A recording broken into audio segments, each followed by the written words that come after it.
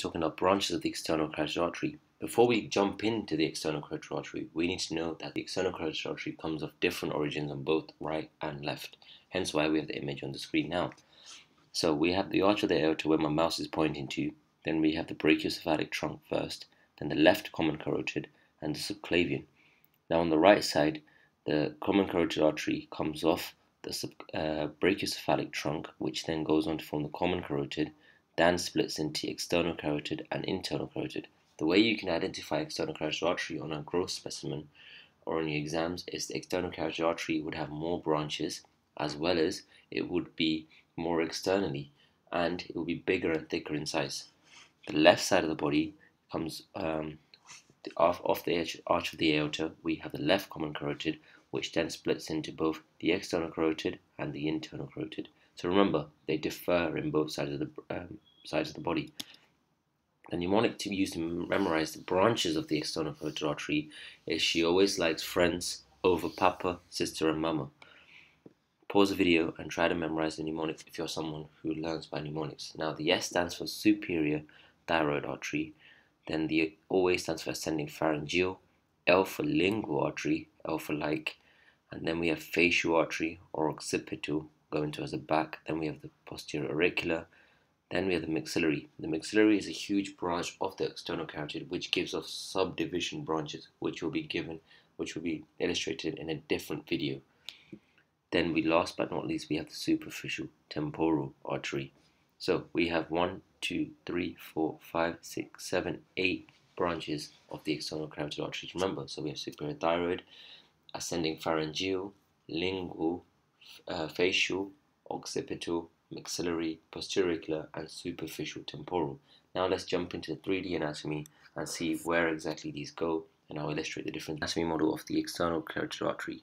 But before we get into the external carotid artery, I would like to start by the differentiation. So we have the arch of the aorta, as you can see here, and what we have here is the right side of the patient and the left side of the patient. So we have the brachiocephalic trunk first, and then we have the left common carotid artery going up where the mouse is pointing, and then we have a left subclavian artery. The right subclavian artery carries on down after the brachiocephalic trunk over in this region. Now on the right side, the difference is the common carotid artery comes off the subclavian part, and then it splits into the external carotid artery, which is pointed to by my mouse now, and then this small one is the internal carotid artery. So if you can see, the common carotid artery goes into the external carotid artery. Now we'll go through the branches in a second.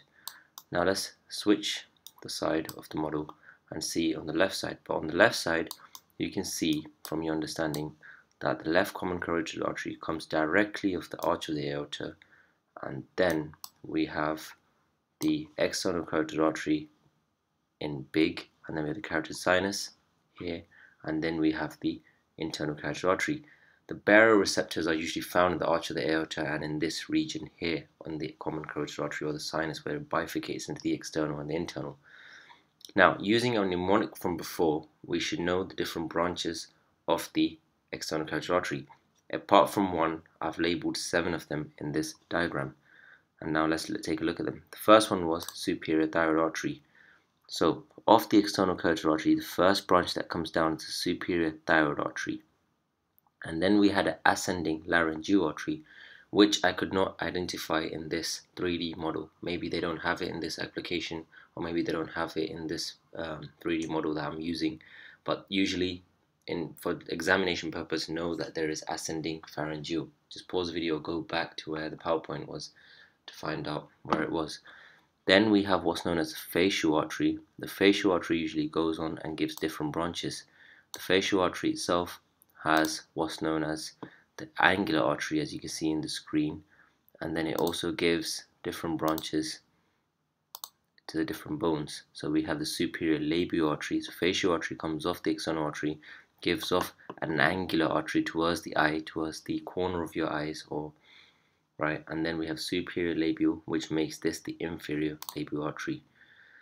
Then we have, so far we had superior thyroid artery shown here, then we had the facial artery. The next one we had was the maxillary artery. The maxillary artery is complicated because it's located underneath the mandible. Now, in your gross anatomy or in your laboratory examinations or something, if they have cracked open the mandible, know that the artery that they're trying to show you is the maxillary artery. Sometimes students usually get confused between the maxillary and the facial artery because they do have branches that go down in the same direction. But maxillary artery is found more profundus, i.e. more deep. Then we have the occipital artery, which supplies the back of the head in the occipital lobe regions. So you can see the occipital artery, direct branch of the external carotid. Then we have the posterior auricular artery, which is identified here just behind the external acoustic meatus or the ear canal. And then last but not least, we have the superficial temporal artery.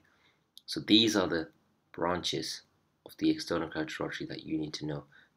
Now they all supply the muscles in the region. Facial artery goes on to supply the muscles of facial expression.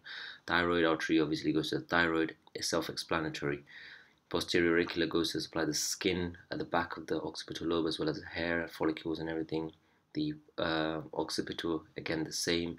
Posterior auricular for the ear.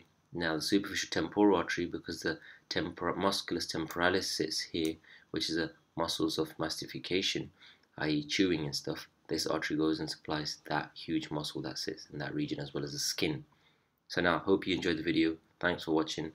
The next one would be the branches of the maxillary or the branches of the brachial artery.